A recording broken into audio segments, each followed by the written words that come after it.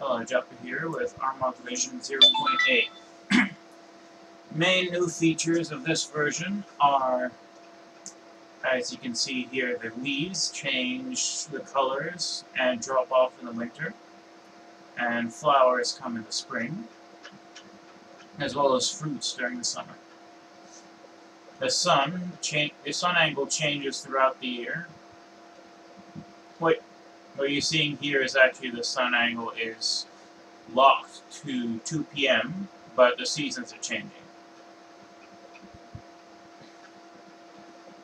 So in the winter, the sun is lower to the horizon, and in summer, it goes further upwards, giving longer days. And finally, the other major addition to this release is a config system.